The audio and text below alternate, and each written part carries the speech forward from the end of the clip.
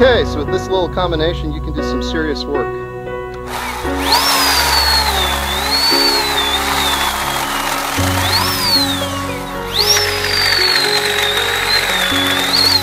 So, people keep asking about a practical application for the Sol-in-One. What can you do that's practical? I've done tons of practical stuff with this Sol-in-One version 1 in the time that I've had it, on camping trips, on all kinds of stuff. And it just keeps functioning along, just as you saw in that first video. But a very practical application that I've just started using this on is charging these battery packs for these 40-volt lithium-ion power tools. Okay, well I just got home from work and noticed Amazon made a delivery, and these are my new lithium-ion power tools. The thing I'm most interested in is this cordless chainsaw, lithium-ion 40-volt cordless chainsaw. So I'm going to go ahead and connect that up to the Sol-in-One and see if the Sol-in-One can charge it. That would just be great. If not, I'll have to go over to my larger solar unit over in my shed. But this is Sol-in-One version 1. The old first version that I made, it still works fine. I use it for a lot of camping and trips and things along that line. So I will hook it up and see if it can charge up these electric power tools. And then what I need to do out here is fall this tree. I've got this tree that died in my yard. So I read the reviews on these tools, and these tools are really well reviewed, especially the chainsaw. If you go to Amazon and read the reviews on this chainsaw, it's really well reviewed. So I'm looking forward to this.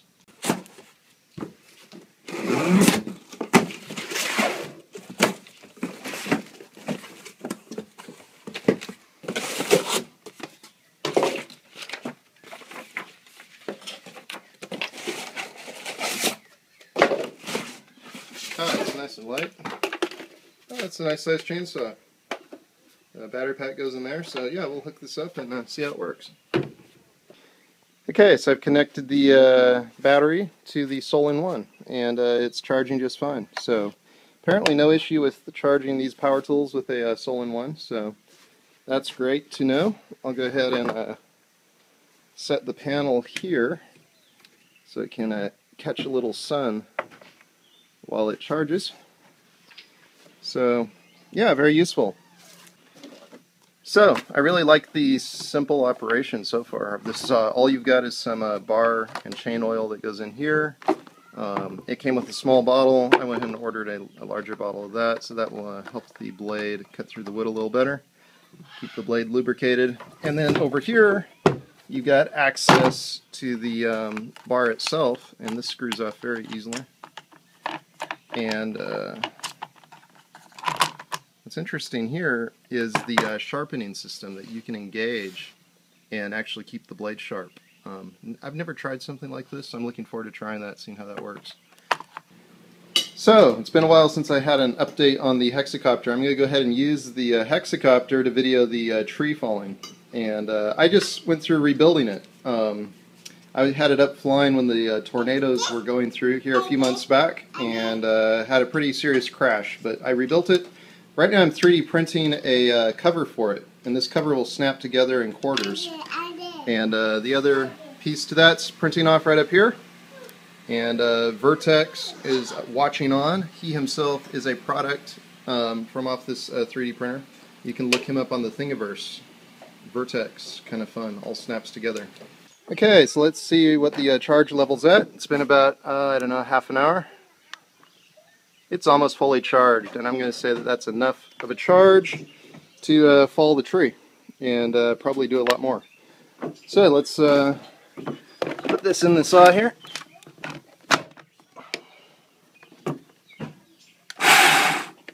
As simple as that, folks. Insert the battery and pull the trigger.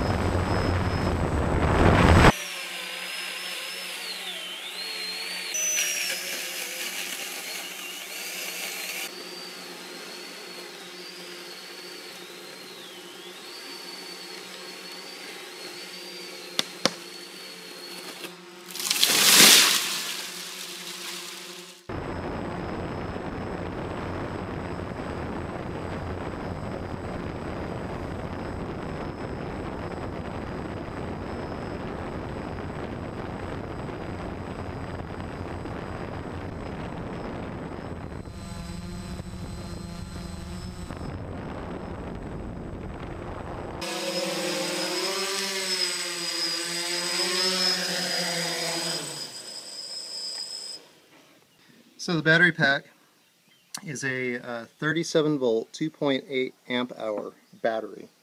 So there's no issue charging these battery packs with the Soul-in-One. So pretty cool combination to be able to take the energy from a Soul-in-One and bring down a tree like that. So that tree will provide some of the firewood for me this winter for keeping my house warm. So normally I wouldn't just cut down a tree in the yard like that, but since this tree died completely, it's a great use of the tree. So okay, so I took a little break from the tree last night. You can see the tree there. It's ready to be limbed up. I put this battery on the Soul-in-One last night, and in about an hour to 2 hours, it completely charged up the battery pack. And really nice little system. And because this is a 2.4 amp hour battery, 37 volt, I can charge it many times off the Soul-in-One without any issue. And if you were to keep a Soul-in-One in the sun while you were using this and had two battery packs, I bet you could work through the day. I'll have to test that as I use this and use the weed whacker, but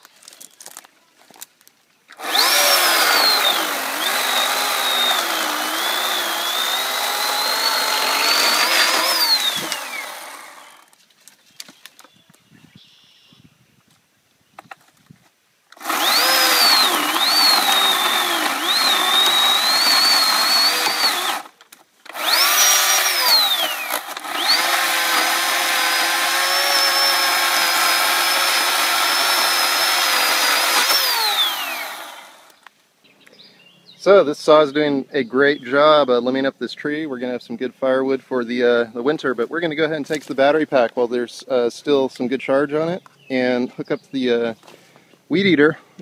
So I have half of the cover printed out for the Hexacopter, and the other quarter is on the printer now, and it's going to come along here. There'll be an opening for the GPS antenna on the back, but got the other quarter printing off here. So even though this 3D printer has a 5.5 by 5.5 cube printing radius, you can print some pretty large stuff if you make it modular so that it connects together.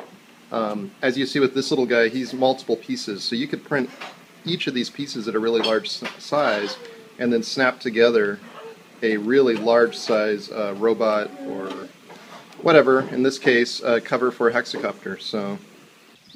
So we're going to try this battery pack in here.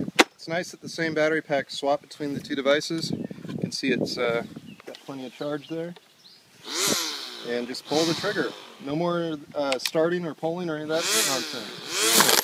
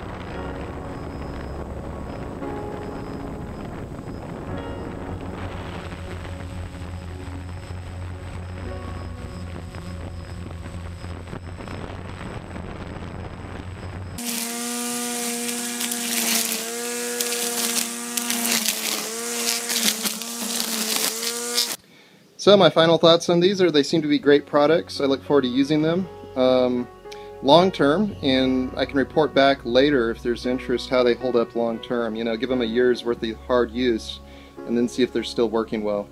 But yeah, to be able to charge up the pack with the Soul-in-One gives you some real portability, and And even if you just charge it up on a wall charger, I mean, it's very cost effective. So so far so good. Like the tools, and I will keep experimenting. There's probably some stuff I can do as far as making my own battery packs for these that would give me a lot more amp hours if I want to run for longer periods of time, and the packs would probably cost less as well. So I'll begin to look into that. Alright guys, talk later.